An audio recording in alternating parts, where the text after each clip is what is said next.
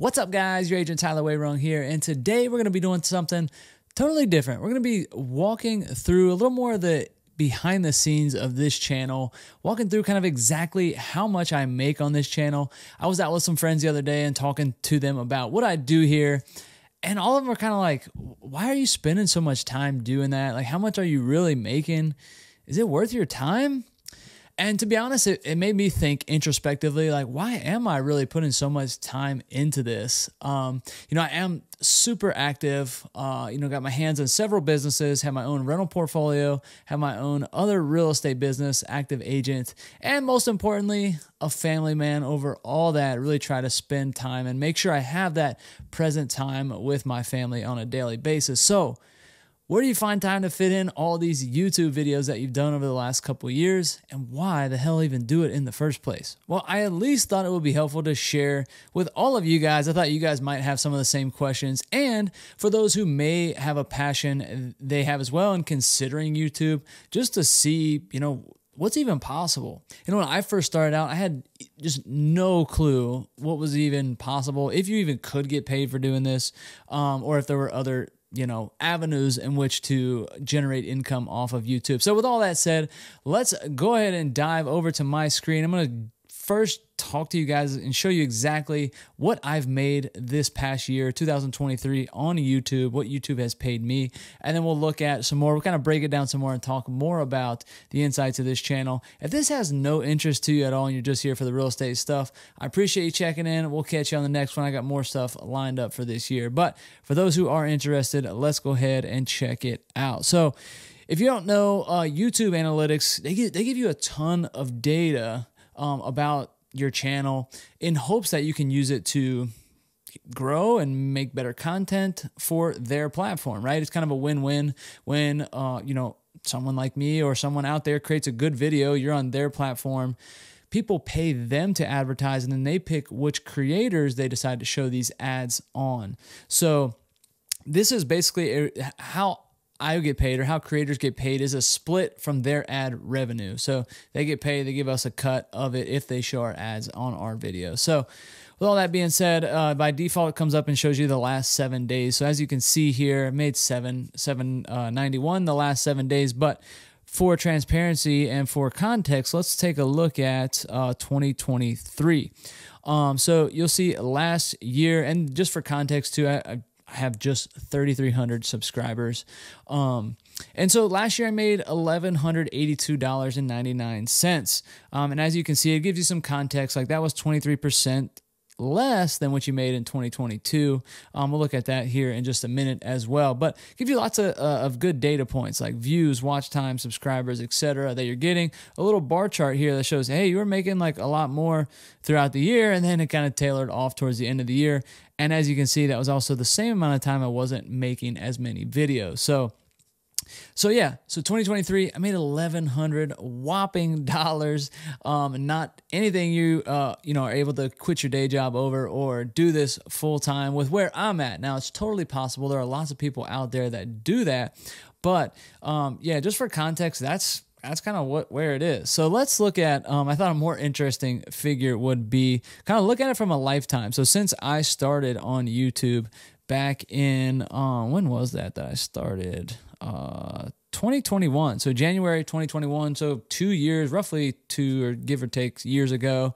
Is when I started, kind of really started the channel in hopes of just sharing, general real estate advice. And then I kind of pivoted and just said, I'm kind of tired of talking about general stuff. I really want to dig into what I'm passionate about and what you guys ask me questions about. That's my favorite topic, is to jump in and help with where you guys are and what problems you're facing, versus here's what equity is. I think that's a little just not my style, if I'm being honest. So as you can see, January, this bottom line here is when you're unmonetized. So you do have to have you have to have 1,000 subscribers and like 400 hours of watch time before they start to monetize you, or where they start to pay you for your video. So took me about a little over a year to get monetized, and then from here on is showing the actual revenue, where I've made a whopping total of $2,700 over the last 2 years. So now, since this is a hobby, I think that's not too bad.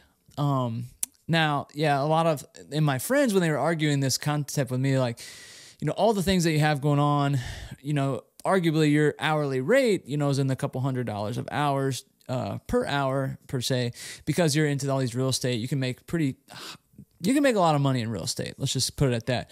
But you're doing all this and you made $2,700. And just, I thought this was funny. I went back and looked at how many videos that I've made since this came out, and it was 98. So I made 98 videos. And guys, I do everything on my own. Up to this point. So I'm shooting it, I'm recording it, which is probably why you see, the non-professionalness, like some of these other creators who have full-time editors and such. But I made 98 videos, and I'll just say at a minimum, a video takes me an hour to do after I'm filming it, editing, trying to come up with a funny thumbnail that you guys might click on, and then, publishing it, watching in these analytics, answering comments, etc. So let's do 22 divided by 98 videos will give me an hourly rate on YouTube of $27.75, and that's before I pay taxes. So YouTube does send me a 1099. I got to pull taxes out of that as well. So I think by this point, you probably understand this is not a huge revenue generator for me.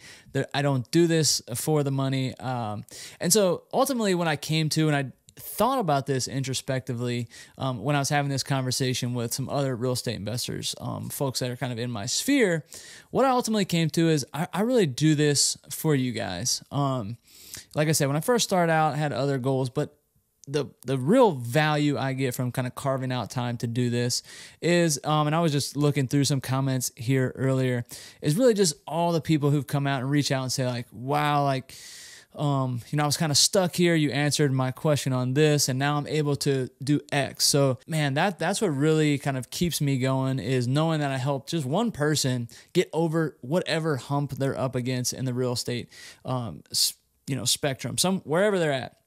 If you're able to wholesale your first deal, if you're able to open that first HELOC, if you have a HELOC open, using it incorrectly, and now you have a better understanding and you're taking the correct or just the right steps forward to move whatever goal you have in your life forward. For me, that's the big reward, and why I carve out time from everything else I'm doing, really just to share this. I do enjoy hopping on here, keeping you guys current, and kind of being that source, that go-to.